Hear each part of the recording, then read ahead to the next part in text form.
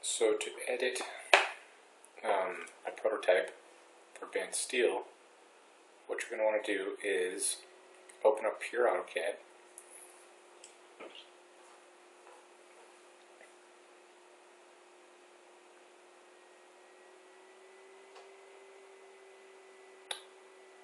Wait for it to load. I don't know why it's taking so long.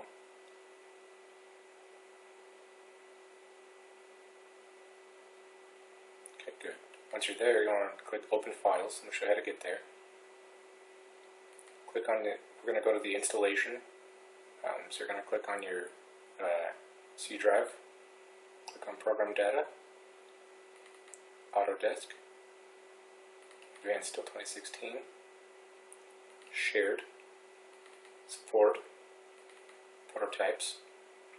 Let's just go back here real quick. So you see right here, I made a backup file. And I recommend always, absolutely always make a backup file for before you do any sort of adjustments to your prototypes. Just because if you mess something up, you can always go back. So, the original. You'll see right here that I have 16 or 1 added. That's just because I did something custom to it. So when you change something, you can add a little something to the end of it. But yeah, so we're going to go to B1 because I haven't done anything on that one yet. And you'll see right here the detail page opened up for you. So I always like to check my layers. You want to be on 0 for this.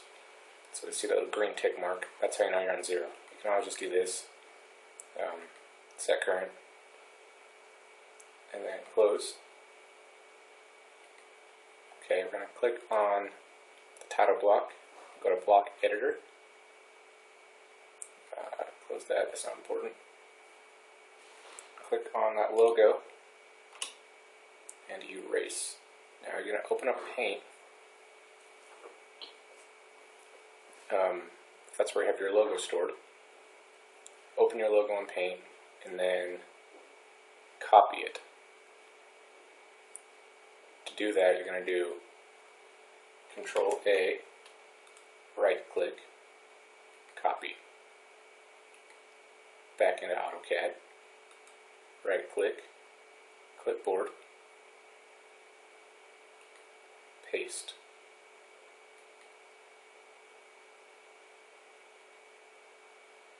Okay, that's not important. So we're going to click cancel on that. Okay. So you see it's pretty large. Open that up. And click on that and then click on properties. Aspect ratio, we want that to be no. So it's not locked anymore. Okay.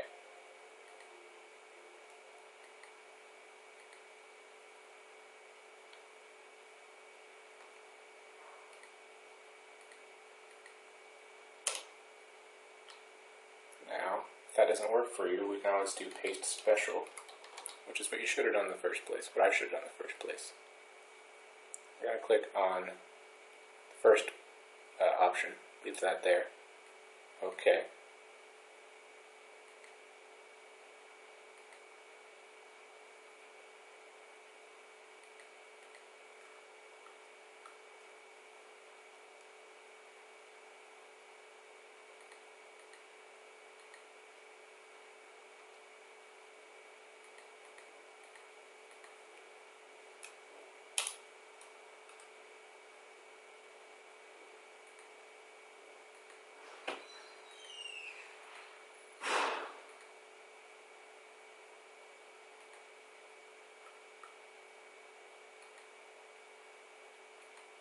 Just trying to scale it down to a usable size. And move it.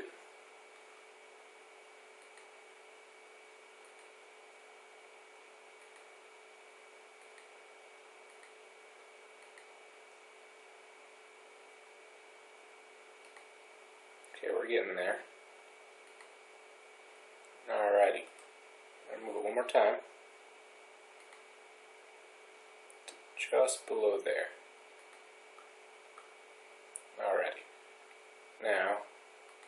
click on the image and unlock the aspect ratio. So now we can just trim to there and move it on up to the east side. See what I did there? Put it right there.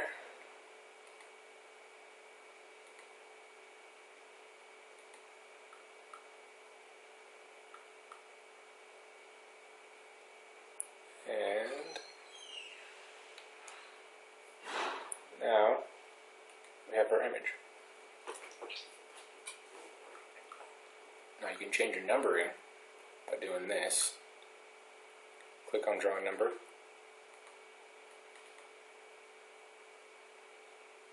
And you'll see right here position number and position mark. I'll just leave that there for a second. And I'm going to pause you one more time, sorry. Okay, so to find tokens, you can go to this link right here. I'll put it in my video description. And these are title block tokens. So I'm going to change position number from piece markable object because I like my page numbers to be drawing numbers. So we're going to click on, well, I'm not going to click on that. We're just going to say drawing underscore no is drawing number. So we'll go back to here. We're going to type in drawing underscore no. I'm just going to say drawing number.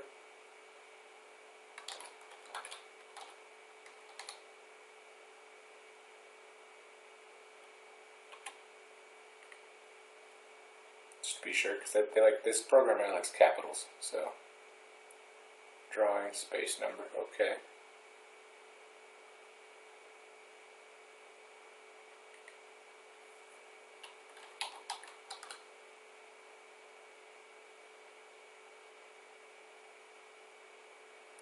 Okay.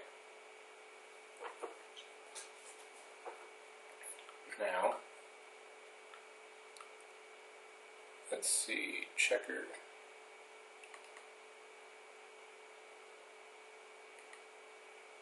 Alrighty. And now what we can do is close the block. You can save it, absolutely never rename it, just click Save to Hypersteel Page Header. Okay, and there's that.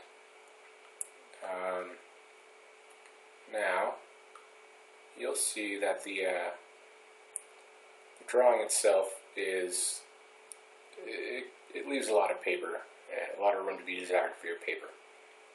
So, what you can do with that is also open that block editor.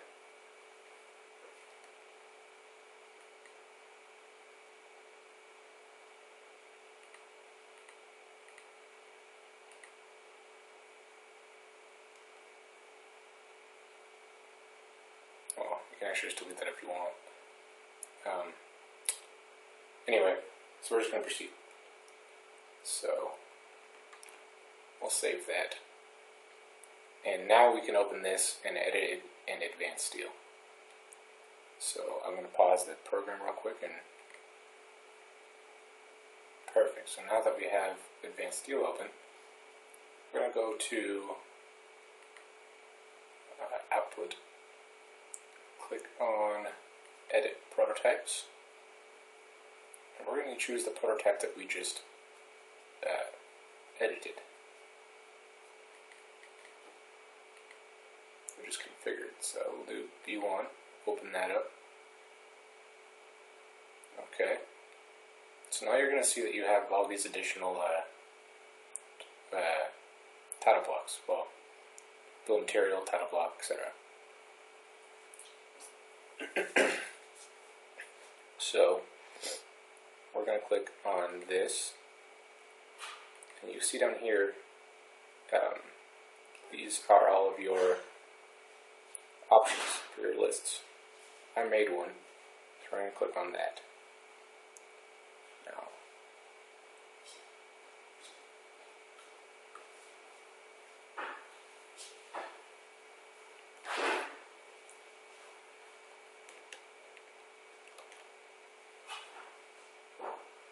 okay, so I'm going to save that and exit that drawing. Now let's open up a getting rid.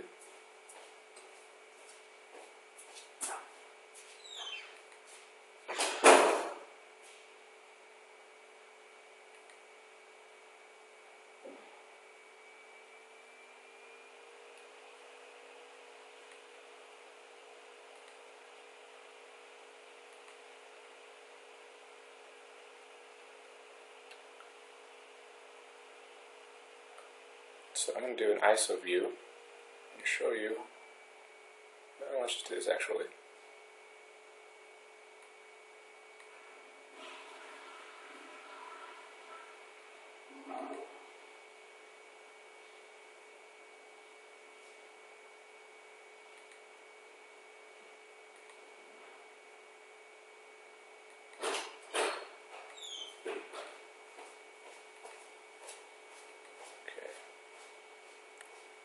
Let's click on this beam right here. Okay.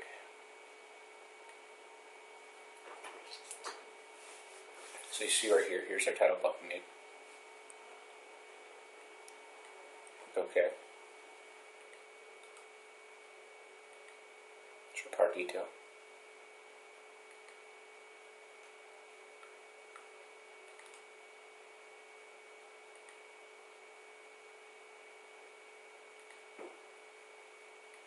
I'm going to enable clipping, because those are pretty big. Click OK.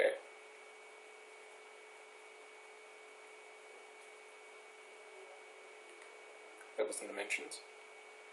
Rearrange all details just to straighten things up. And there you go.